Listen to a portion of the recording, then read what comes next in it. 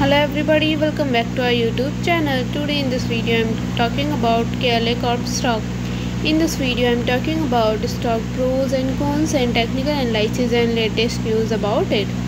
Stock is trading at $470.59 with 2.79% negative in a day.